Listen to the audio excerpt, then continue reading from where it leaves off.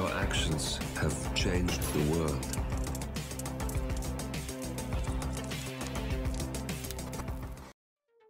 Hello, and welcome back to Hitman 3 and the trending contracts. And today's contract, eliminate 5 womans, set in Dubai. And the contract ID is up on the screen now for anyone who wishes to have a go at it, and has been supplied today by Curio Koza. So today's briefing, there isn't one, so we're just going to say that these young ladies have all been very, very naughty and need to be punished. So today we have 5 targets available to us, with no stipulations on how we dispatch them or what we wear whilst we do so. So we have a free map. So for today's challenge, we will be starting undercover as a guard.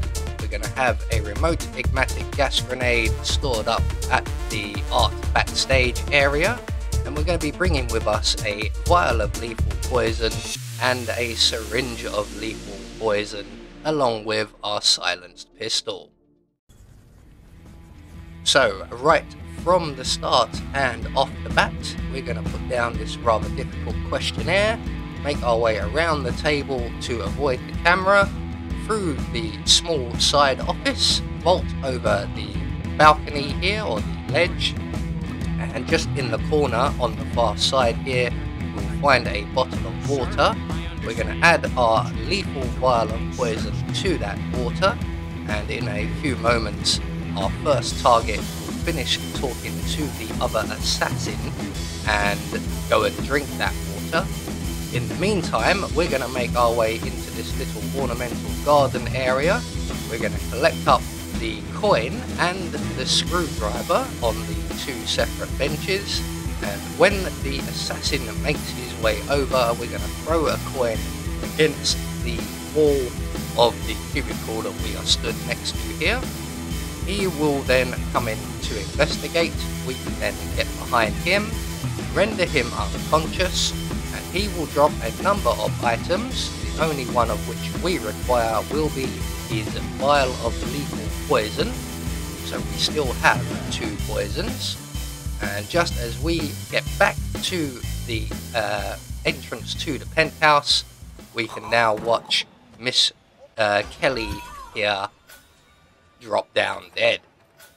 So 1 target taken care of. We're now going to make our way over to the black and gold bar, where we will collect up a change of outfit and locate 2 more of our targets, and that will be Cornelia Stuyvesant and Lucy Phillips.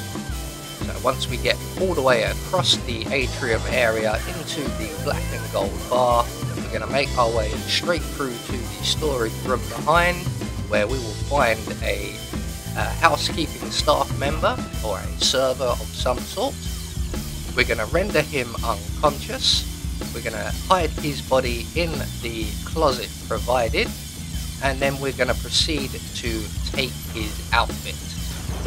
Now, as we run through the black and gold bar, we did trigger Miss Stuyvesant's routine. So in a moment, she will make her way into the side restaurant bar area just here, the seating area. We are going to get here before her, and we are going to tend to the bar.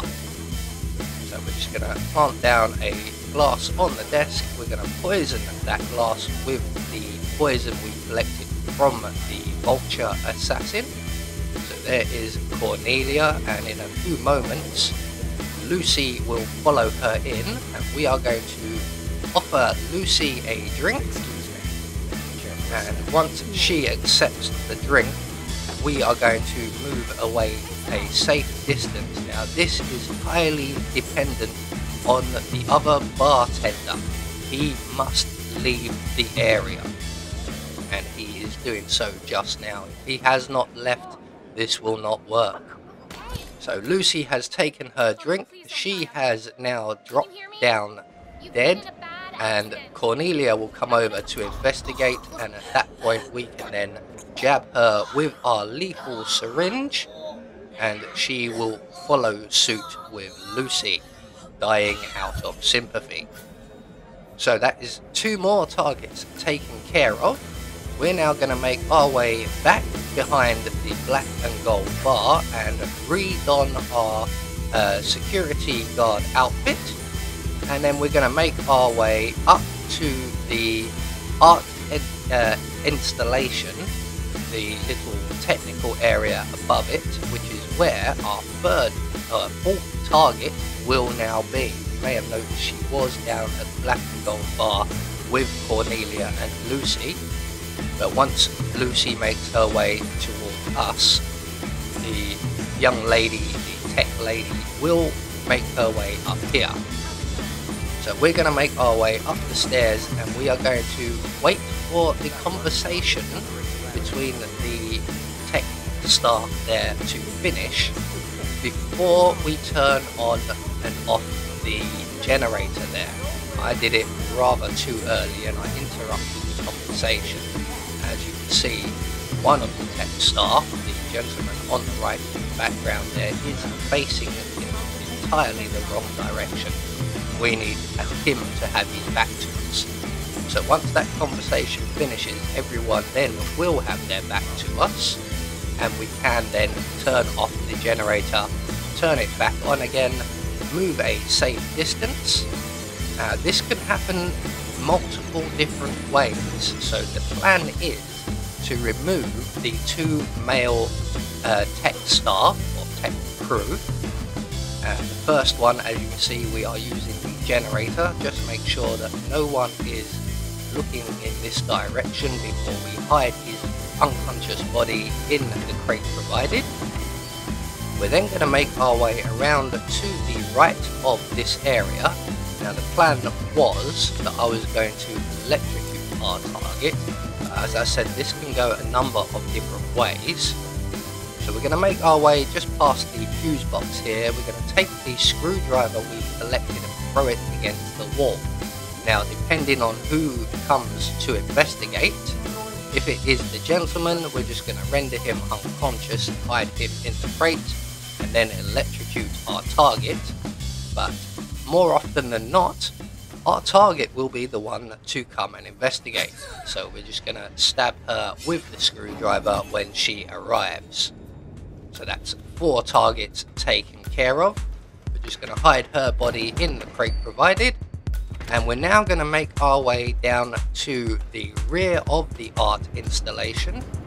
And we are going to collect up our Eggmatic gas grenade in a briefcase before heading down into the, what I like to call the basement area, even though we're about 100 floors up from the ground. And she will be down in one of the conference rooms, informing the staff down there of some rules and giving away the keypad code. So once we're out on the back of the art installation, we're going to collect up our Eggmatic gas grenade, remove it from the briefcase, and then return it to the briefcase, therefore activating it. We're going to select the detonator, and then we're going to make our way down to the lowest level that we can access, which will be, in my opinion, the basement. So we're just going to run straight down past everybody, all the way down the stairs, right down to the very bottom, and at the bottom there will be a set of double doors directly opposite us. There they are, and inside will be our target. Now there is a camera up on the wall, as you can see, just out of camera view actually, but it is pointing almost directly at our target. So we're going to let her finish her speech, and she will either approach the desk or the filing cabinet just to our left. And today she has gone straight to the filing cabinet, so we can approach her at that point, trigger our gas grenade. That will make her very, very sick, and she is going to head to the nearby bathroom to throw up. And we will be following her all the way, very closely, just to make sure that she does. She must obey the rules. The rules are, if you're going to be sick, do it in a toilet. So once she gets inside, we're going to follow her in, close the door behind us, and drown her in the toilet for our final kill. So that is all of our targets now taken care of. We are going to make our way back up one more floor, or even 2 more floors, and there is our exit, the elevator. We're just going to wait for the patrolling guard to make his way past before we exit the mission. So, one more trending contract taken care of. This was quite a fun one. So we have confirmation everybody has been eliminated according to the plan, and we should have our silent assassin rating. So there we go. As I said, one more trending contract taken care of. I have been Anubis, and I will see you all in the next video.